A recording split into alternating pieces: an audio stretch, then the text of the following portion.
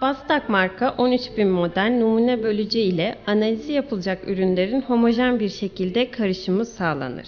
Bunun için üst hazneye homojen hale getirecek numune konulur ve haznenin altında bulunan kapak açılarak cihazda 38 parçadan oluşan bölgenin içine numune verilir.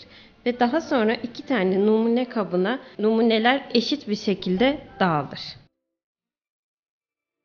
Üst hazneyi numunemiz ile dolduruyoruz.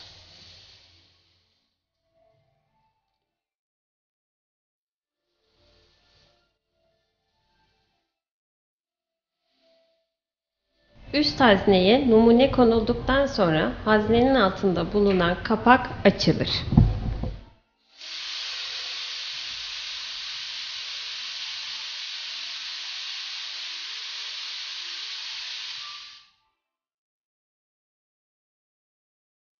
Numuneler 2 ayrı toplama kabına eşit miktarda dağılmış olur ve böylece 2 numune kabından yapılan ayrı analizler birbirine paralel sonuçlar verir.